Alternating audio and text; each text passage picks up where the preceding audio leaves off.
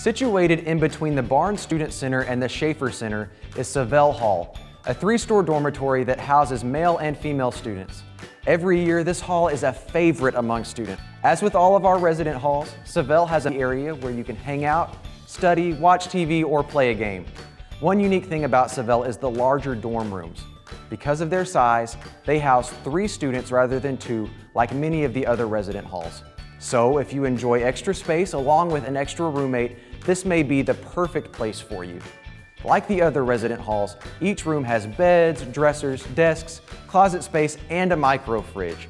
This is also the closest dorm to the Barnes Student Center and the Sheaffer Center that is home to the cafeteria, gymnasium, classes, and auditorium where chapel is held. Well, that about wraps up everything on this building.